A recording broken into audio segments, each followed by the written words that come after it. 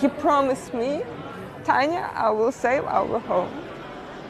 And he promised me to save himself.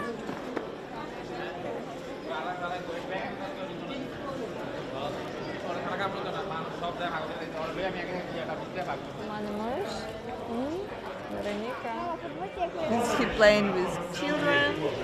We have a home. We were so happy, and now we don't know what will be tomorrow.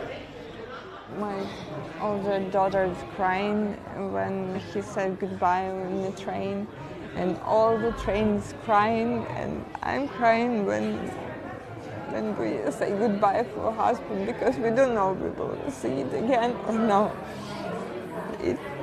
It's really that moment but he promised me, Tania, I will save our home. And he promised me to save himself.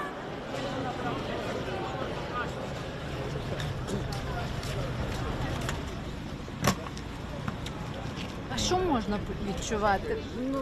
Ви жили вдома, ви мали свій дім, ви мали все і їдете не знаючи куди. Тут просто жахливо.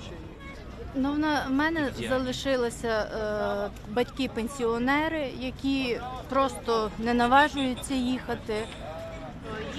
Вона готує коктейлі Молотова.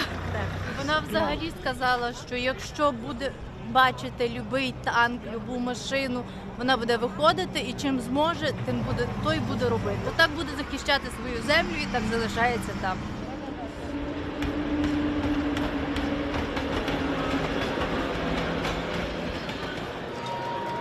My husband, my father, he's still in Lviv. Because they want to protect our land, we don't want to give up. Of course, I'm scared about him, but I need to protect my babies. I need to do something, you know.